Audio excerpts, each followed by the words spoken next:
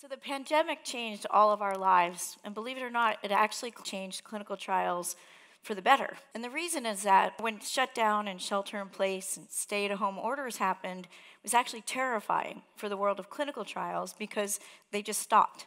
But the problem existed way before the pandemic. So the catchment areas of these institutions aren't really in the pockets where patients live, and it explains why we lack generalizability of data and the inclusiveness in clinical trials. So we limit the patient pools that actually have access to these catchment areas. We lack diverse and representative populations. The visit burden is just too high. So Hawthorne effect is changing this landscape forever. What we do is we mobilize access to patients to participate in clinical trials from anywhere and anytime.